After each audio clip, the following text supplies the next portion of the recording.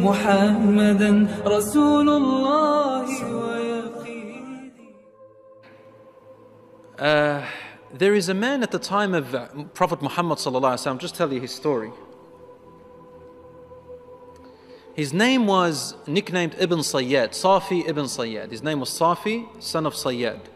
Has anyone heard about him? Safi ibn Sayyad? No? طيب, we'll tell you his story. This man, Safi ibn Sayyad, he lived at the time of the Prophet Muhammad sallallahu alaihi wasallam. And he was a young boy who was raised originally from a Jewish family. And he hated the Prophet ﷺ immensely. He was grown to hate him a lot. And they used to say that this young boy, Safi ibn Sayyad, he was able to tell you what you're thinking.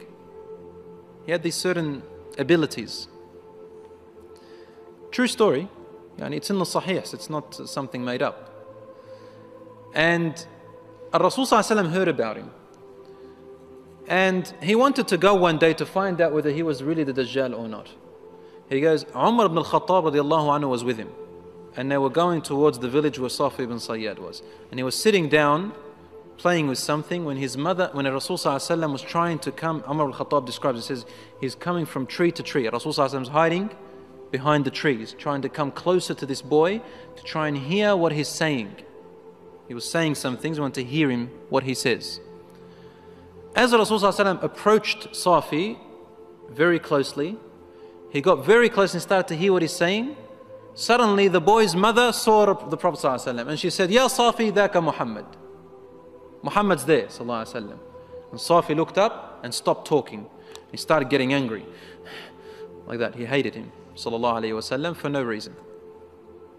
Rasul sallallahu alaihi wasallam said, if only his mother didn't see me, I could have listened for a few more words and I would have known whether he is the Dajjal or not.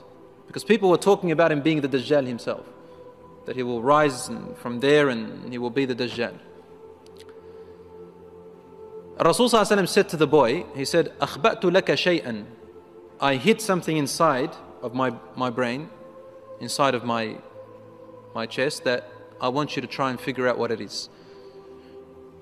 And the boy looked, frowned a bit, and he said, Ad-dukh, Ad-dukh.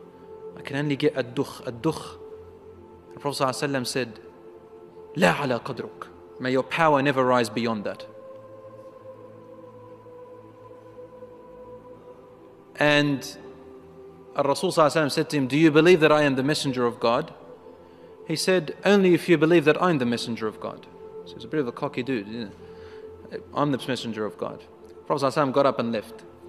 Umar al-Khattab asked him, what was that ad-dukh? What did you hide inside of you? What was that word that you kept hidden? He said, I hid the word ad-dukhan, ad-dukhan, which means the smoke. And he guessed half of it. This man, this boy Safi ibn Sayyad, grew up. And he lived in Medina. He actually embraced Islam. And he got married, and they say that he had something like 10 children. And the companions used to avoid him. They couldn't trust being around him. One day, they went to do Hajj.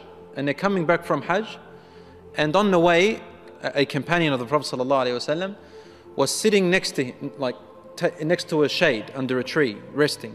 And then Safi ibn Sayyad got his luggage up and sat next to this companion. And the companion looked at him and he sort of didn't want him to be next to him. And he said to him, look, there's lots of shade around. You can go and sit somewhere else. So he started to cry. Safi ibn Sayyad cried. He said to him, why are you crying? He said, about what everyone's saying about me. That I'm the Dajjal and all of that stuff. And he looked at him and said, you should know, of all people, this companion was an Ansari from Medina, you are very knowledgeable.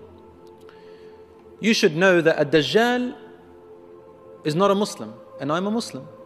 He cannot get married, and I'm married. He cannot have children, and I have children. And he cannot enter Mecca or Medina, and here I am. The companion said, Wallah, he's right. You have a point. Then Safi ibn Sayyad said to him, but you know what? That name is quite nice. It's a cool name to call me a Dajjal with all those powers. I wouldn't mind if I was actually him. And the companion got up and said, please stay away from me. And he walked away from him. And while Saf ibn Sayyad was laughing. So this man was a very strange person. After the Prophet ﷺ's death, there was that great fight, that great war that happened with Musaylim al-Kadhab, where hundreds of memorizers of the Quran were murdered. And they looked, Saf ibn Sayyad was fighting with them, and they looked for his body, and they say, we could never find him neither among the dead or the living. And all of his children died, and his wife died, and after that battle they couldn't find him at all. He vanished. This is the story of Ibn Sayyad, or Ibn Sa'id is also called. So, Allahu Alam, whether he was, Umar ibn al-Khattab radiallahu anhu used to say, I used to say in front of the Messenger sallallahu alaihi wasallam, Wallahi, he is the Dajjal. And the Prophet wouldn't deny what I said, nor would he confirm. He'd just stay quiet. So the matter of the Dajjal is quite a very peculiar and confusing one until he actually arrives.